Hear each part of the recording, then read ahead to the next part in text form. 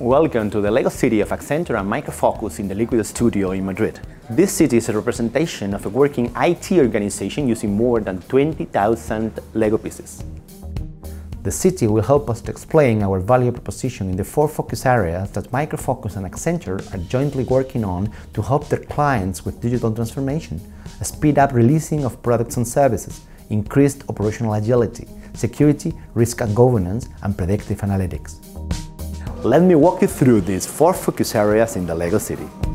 The most important element of any IT infrastructure is the ability to serve the market by facilitating delivery of products and services, which is represented in our city by a mall that must remain open and work properly at any moment. In the city, we have the key building blocks of an IT ops architecture: operation monitoring, security control center and threat management, service management and fulfillment processes.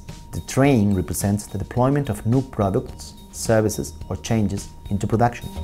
Predictive analytics are embedded in the Lego City model. Each key element of the production includes collectors that extract relevant data for decision-making on the evolution of the portfolio and the service model itself.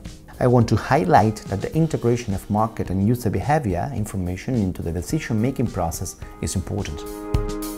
In the planning cycle, the data obtained and additional information coming from market trends, which is relevant for the company, are consumed by the planning team, which will decide where the IT department budget will be invested. In the city, we are modeling a new release that includes several changes in the existing applications. Once the release design is mature enough, it is shared with the development cycle. We consider application development as a continuous activity as well, which integrated security and quality. The carousel represents all kinds of tests that are needed to assure the software is okay to be released. Application development managers consume information from the development process for consistent reporting to business, to predict delivery times, to prevent risks, and to balance team efforts.